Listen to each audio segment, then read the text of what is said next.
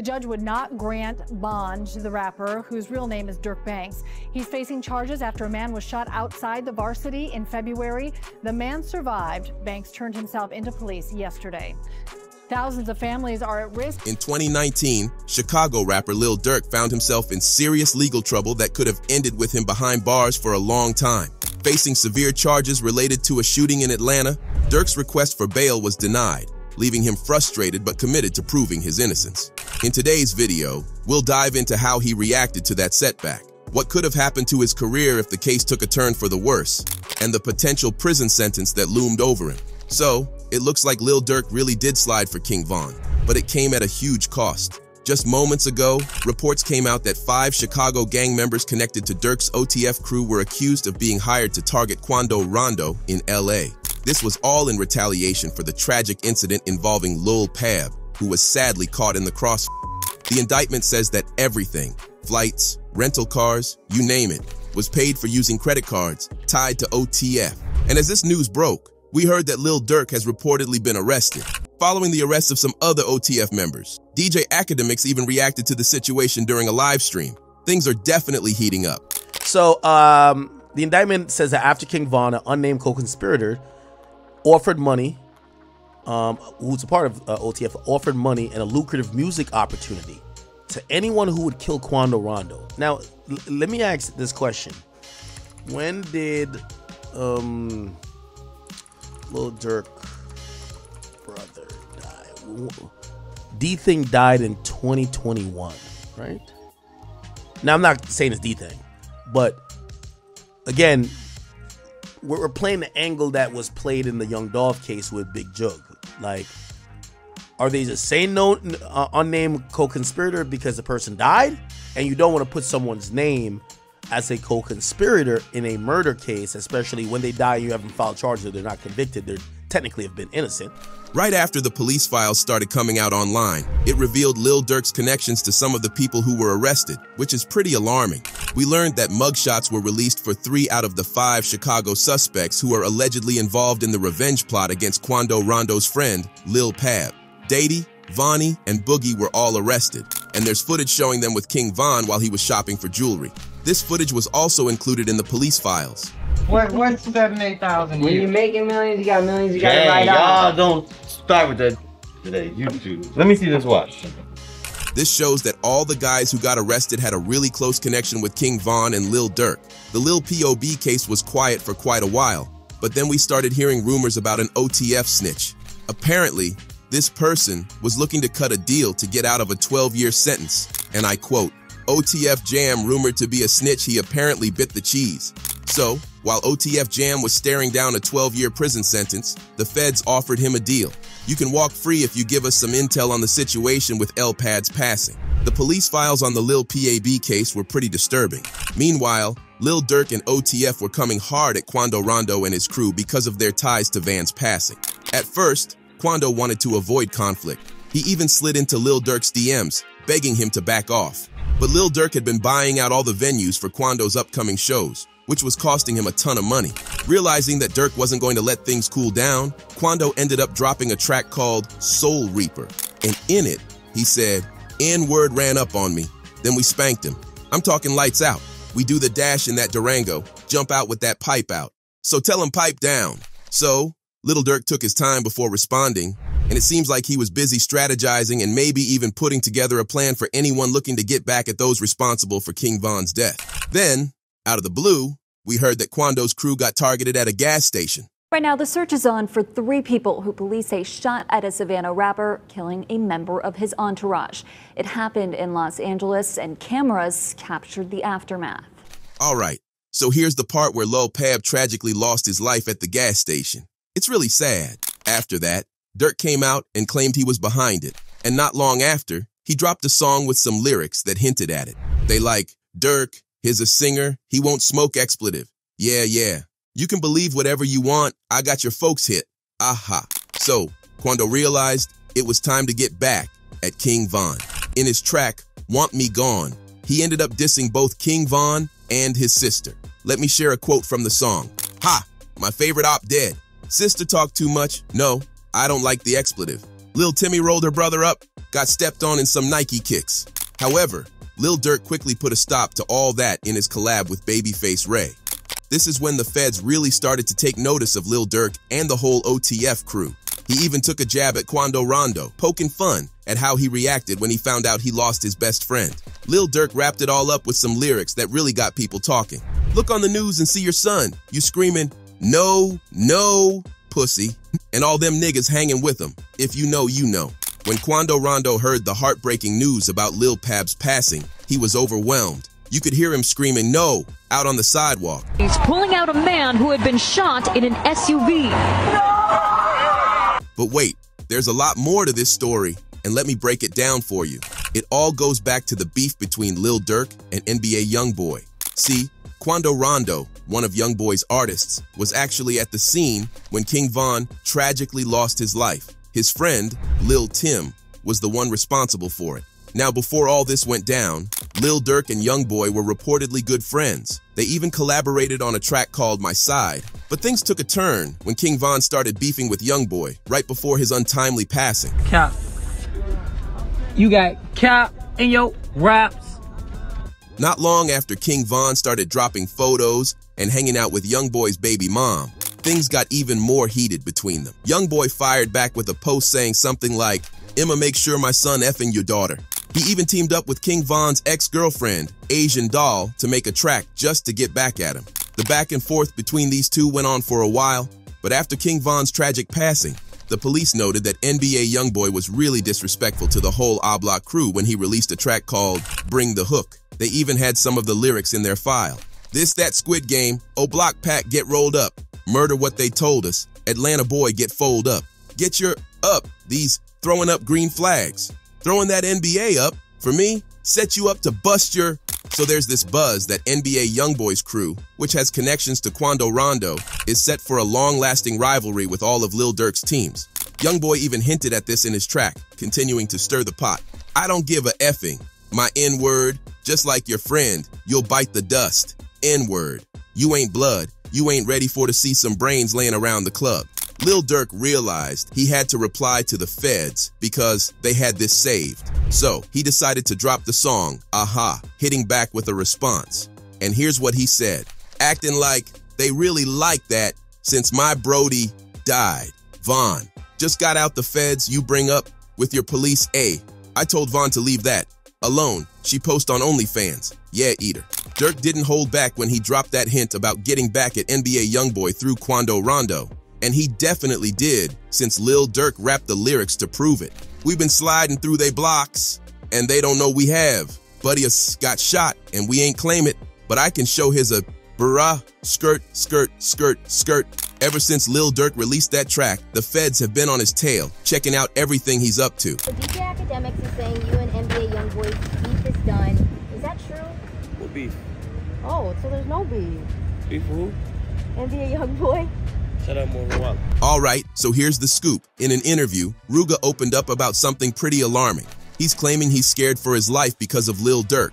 Now, if you've been following the drama, you know there's a lot of tension between the streets, especially with the ongoing feuds between O-Block and 63rd. These street teams are clashing daily, and it seems they've got some inside info on Lil Durk that we're not privy to. Meanwhile, the police are digging deep, trying to piece it all together. I saw an exchange where Durk had posted basically saying that... There's been one, man. I ain't gonna lie to you, gang. What? No Durk, man. No Durk questions? Talk about Durk, bro. I don't even want to mention that name in this interview, man. You can't help but wonder if FBG Duck's death had any ties to Lil Durk, right? We all know there were connections with King Von, but it seems like Lil Durk has kind of been overlooked in all this street drama until now. Friends say one of those bullets killed the polarizing Chicago rapper known as FBG Duck. FBG Duck was well respected in the city, was well loved, but with being well loved, he was always also well hated on the other side. Lil Durk, whose real name is Durk Derek Banks, didn't seem too shocked when his bail request was denied. His distinct voice and delivery really help him stand out among his peers. What makes him special is how he blends catchy melodies with powerful verses. This unique combination has won him both a dedicated following and critical praise. his music really connects with listeners, tapping into their emotions and experiences, and creating bonds that go beyond just music. It all began when Lil Durk was growing up in the lively city of Chicago. He was surrounded by a vibrant musical scene that really influenced his future. With a mix of community struggles and victories, Durk found his escape and voice in music. Determined to make a name for himself, he set off on a journey that would change his life forever. He started dropping mixtapes that highlighted his incredible talent and engaging storytelling. During this time, he gained a lot of local attention with his mixtape series called Signed to the Streets. These projects really connected with listeners, thanks to Durk's genuine lyrics and powerful delivery. His undeniable talent soon caught the eye of major record labels, and in a crucial moment of his career, he signed with Def Jam Recordings, a well-known label that helps artists reach new heights. This partnership was a game-changer for Lil Durk, launching him into the spotlight and opening up a world of new opportunities. When Lil Durk signed with Def Jam Recordings, he was ready to make an impact. In 2015, he released his debut album, Remember My Name, blending street storytelling with catchy melodies. The album resonated with fans and critics, establishing him as a rising star. Remember My Name featured standout singles like Me and What's Your Life Like, showcasing his introspective lyrics. These tracks became anthems for his fan base, helping him reach a wider audience. Beyond chart success, the album highlighted Durk's authenticity and vulnerability, allowing listeners to connect with his experiences. Following this success, Durk dropped his second album, Lil Durk 2X, in 2016, which showcased his growth as an artist. Fans eagerly anticipated the release, which mixed introspective tracks with hard-hitting bangers. Collaborations with Future, Young Thug, and DJ Loaf added an exciting twist, while the single She Just Wanna highlighted his talent for crafting catchy hooks. In 2018, Durk released the independent mixtape Just Cause Y'all Waited, proving he could thrive as an independent artist. The project featured tracks like No Auto Durk and Granny, showcasing his storytelling ability and dedication to his craft. Durk's career soared with chart-topping singles like Three-Headed Goat, Backdoor, and The Voice. Three-Headed Goat, featuring Lil Baby and Polo G, became an immediate hit with its hard-hitting beats and powerful verses. Backdoor highlighted his introspective lyrics, while The Voice became an anthem for his loyal fan base, demonstrating his growth as an artist. Throughout his journey, Durk collaborated with music industry giants like Drake and Pusha T. His collaboration with Drake on Laugh Now, Cry Later was a massive hit, introducing him to a broader audience. Let's touch on some key collaborations. His track Back in Blood with rising star Poisey showcases his skills and solidifies his status in rap. Another major collaboration is with Lil Baby on The Voice of the Heroes, which debuted at #1 on the Billboard 200, showcasing their chemistry and thought-provoking lyrics. Durk also makes waves with his label, Only the Family, which helps emerging artists gain exposure through mixtapes and albums. Their music often reflects personal stories, fostering a strong community among the artists.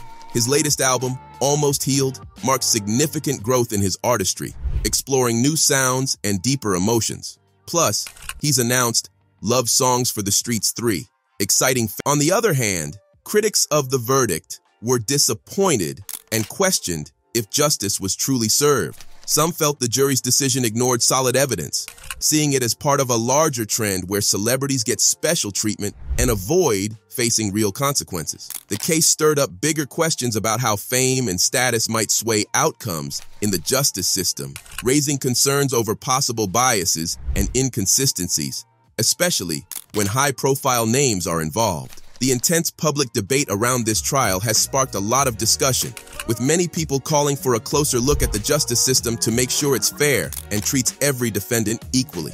For Lil Durk, these legal issues have had a huge impact on his life and career. Just when his music was reaching new heights, his path got interrupted and his reputation took a hit. Even though he's seen big successes as a rapper, the legal troubles have often overshadowed those achievements, creating a mixed image of him in the industry. Going to jail due to his run-ins with the law forced Durk to put his music career on pause. Not only did it limit his time in the studio, but it also held him back from releasing new music and kept him from hitting the road to connect with fans. The time spent behind bars really disrupted his momentum and potential to grow as an artist. Even with all the setbacks, Lil Durk's run-ins with the law have added to his image as a genuine street artist. His reputation as a rapper with a gritty, authentic vibe has only been solidified by his real-life experiences with the justice system. While his street credibility comes from tough circumstances, it's helped him build a loyal fan base that loves his raw and unfiltered style. But his legal issues haven't come without their downsides. They've also stirred up criticism and doubt, especially from people who question whether celebrating violence and crime in his lyrics is the right message. This connection between his music and his life off stage has sparked debates about whether artists have a responsibility to consider how their words might influence fans, especially younger ones. In December 2019, Lil Durk had an incredible chance to perform in the Bahamas for the very first time. He was part of the Unwrapped concert series, which brought together some of the biggest names in hip-hop and R&B. Durk was set to share the stage with Jay DeYoungin in Nassau, and he couldn't contain his excitement. He even tweeted about it, saying, "Bahamas tomorrow, my first time ever def a movie." But things took a surprising turn when he landed at the airport. Immigration officials and police denied him entry because of a pending criminal case. Understandably, Lil Durk was really disappointed. He took to social media to share his feelings and expressed how much he was looking forward to performing for his fans there. Despite this setback, he kept a positive attitude, promising his fans that he would make it up to them in the future. Getting denied entry into the Bahamas can really shake up an artist's career. The Bahamas is a hotspot for music events and concerts, and performing there can open up a lot of doors for exposure and growth. This situation might have impacted Lil Durk's presence internationally and his chances to collaborate with local artists.